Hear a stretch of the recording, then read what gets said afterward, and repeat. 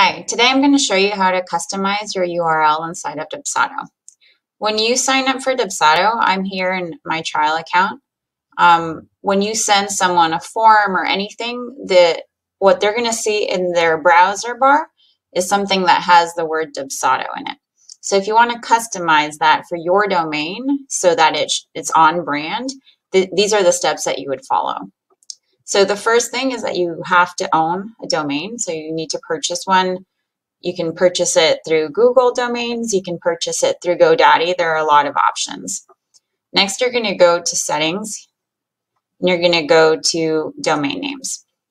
And here are the steps basically. These are the steps that you need to follow. So what you're going to do is you're going to go to your domain. I have mine in GoDaddy here.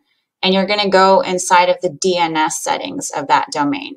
So those are, basically the settings of where you want the domain connected to. It has a lot of other settings that have to do with emails. There's a lot going on in there, but you're only going to create a CNAME record. So I'm going to go to my domain. I'm going to go to Manage DNS. Okay, so here I'm going to add and click Add. And here I'm going to choose CNAME. And so CNAME can, if you leave this blank, or you can put www. But if you're using that domain somewhere else, which a lot of you would be, you can put kind of like a prefix on that domain so that it's like Dubsado uses the example of portal. So it would be portal.yourdomain.com. So it's different from your website, which is simply yourdomain.com. So you can choose it to be portal, you can choose it to whatever you want it to be. So I'm just going to use their example of portal. And the value that you're going to put is going to be ssl.dubsado.com. This is going to be default, and you're going to click Add Record. So that's all you need to do inside of your domain settings. And now you're going to go over here, and you're going to click portal.netcatdesigns.com. This was my old domain. I don't use it anymore. And then I'm going to click Verify. And it seems like that worked. So what you're going to do now, so like when you hover over a page, you can see different things show up here. So you see here, Dubsado Welcome Home is the title that you want it to appear. So it would say Netcat Designs, which is the name of what I used to be called. And then description, like if someone's adding that link somewhere, they can see that description, when they're linking the website somewhere, like they're putting it in Facebook, you'll see a little blurb underneath. You add what that blurb is going to be. So preview image, you can upload like your logo.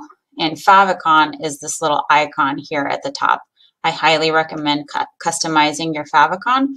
So if you have a logo and you have a logo icon specifically, that's what you would use as your favicon image. So you just need a very small, here it says 16 by 16 pixels, so it's very tiny.